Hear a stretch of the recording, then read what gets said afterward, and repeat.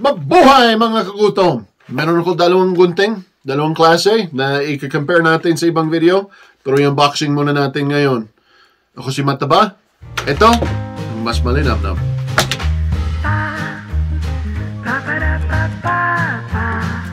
So may dalawang klaseng gunting dito. Ito yung tawag na barbecue shears galing Cuisinart.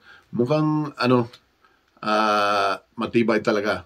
Makapal yung bakal na ginamit nila. Yung mahirap dito sa loob. Hirap tong buksan.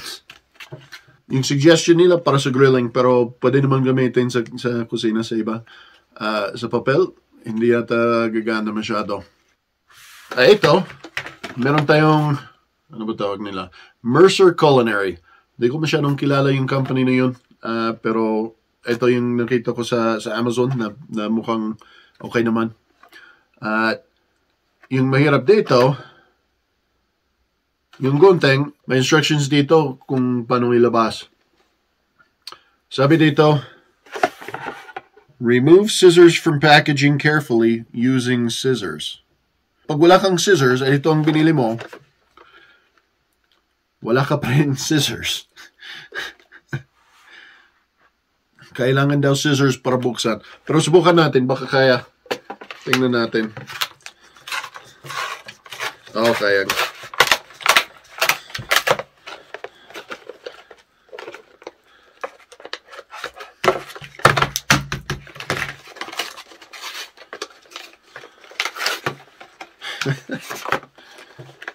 Sinira ko lahat ng mga nila, yung features nila. Yung sabi nila dito, may nutcracker, may bottle opener, may parang ngipin dito.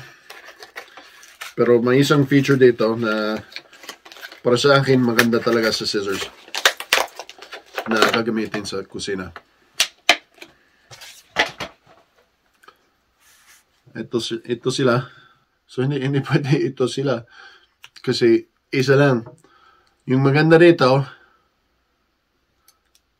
ayun. Yung ibang mga scissors na ginagamit sa kusina, pumapasok yung mga dumi dito at ang hirap tanggalin. Lalo na dito malapit sa ikutan. Pag nandyan yung mga dumi, dadami din ang mga bakterya. So maganda na matatanggal para malinis na maigi.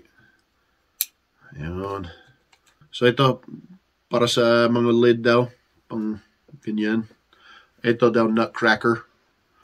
At ginagamit naman namin yung mga ganito sa nuts o pwede din sa yung mga alimasag, yung mga alimango. Excuse me. Yung mga shellfish na mahirap buksan. Ito, bottle opener para sa mga lasinggero.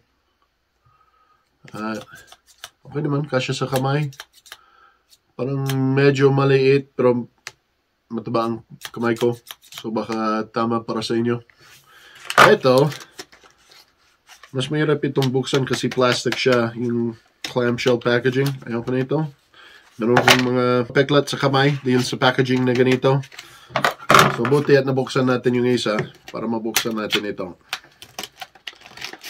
Ito, walang masyadong special features siya. I think spring-loaded. Baka spring-loaded. At yung pinaka-feature niya, matibay sobra.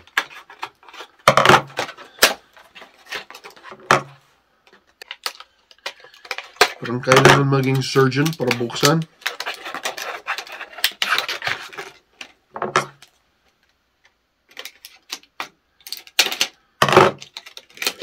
Ayan. So ito may catch dito na pang-lock. Ayan, spring-loaded nga. Malakas yung spring. Saan ba tinago nila yung spring? Ayun. Spring-loaded nga. Pero di ko makita kung saan tinago nila yung spring. Maganda ito sa mga manok at sa mga ribs. ng baboy. Eto, parang may curve dyan. Maganda yun kasi pag pinasok mo yung buto, hindi siya lalabas pag kinakat mo. Kaya, maganda sa mga manok pag pinaparaso mo yung manok. Hindi lang magsusqueeze palabas. Ayun. So, ito yung dalawang klase. Feeling ko, parehas maganda para sa ibang mga dahilan. Ito, gagamitin talaga sa mga matigas. Yung mga mahirap talagang huwain. Kagaya ng buong manok, yung mga may buto. Ito, maganda sa mga mas simple, yung mga mas normal na paghiwa, yung mga herbs, yung mga packages. Maganda din sa mga kahit sa pizza o ganoon, pwede mong ikat ng gunting. Ito yung mas malapit sa klase na ginagamit nila sa Korean barbecue. Meron din curve dyan para sa mga buto, pero baka yung mga malambot lang, yung hindi masyadong malaki o matigas, kasi mas manipis yung bakal niya. Ito may yung ibang mga features magagamit din sa kitchen. Ayun, so dalawang klaseng gunting, dalawang paggamit. Kailangan ba? Hindi naman. Kahit kutsilyo, pwede mong gawin lahat ng mga na magagawa sa mga scissors. Pero mas madali pag meron kang tamang tool, mas madali nga. So baka makakita nyo yung mga gunting nito sa mga videos ko. Gagamitin ko sa ibang mga recipe. At sasabihin ko kung maganda o hindi. Pag di mo nakita, ibig sabihin na hindi maganda at nasira. So yun. Hanggang sa susunod. Bye!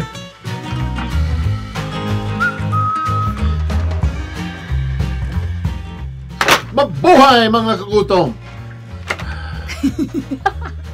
See, I never planned it out well enough. Ito sila. Sila? Ito siya. Siya nga, no? Bakit sa English, a pair of scissors? Tawag ko sa inyo. Kami gunting lang yan. Oo nga. Ano matawag dyan? Yung rib? Ano bang rib? Tadyang. Just say ribs.